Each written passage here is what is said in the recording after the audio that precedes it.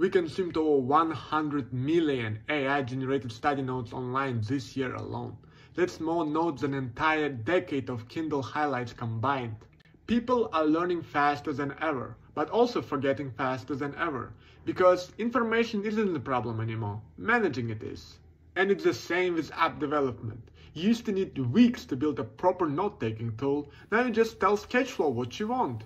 Build me a reading notes app that automatically summarizes chapters, groups highlight by themes, and quiz me on what I've just read. Press submit. And Sketchflow builds the whole thing. Okay, let's give it a try. You can upload your ebook, textbooks, or whatever you're learning from. It generates summary automatically. And you can take quizzes chapter by chapter to test yourself. This is the best before exams. Here's my score, 66, not bad. The whole thing took me like 5 minutes, which is only slightly longer than it takes you to tap follow.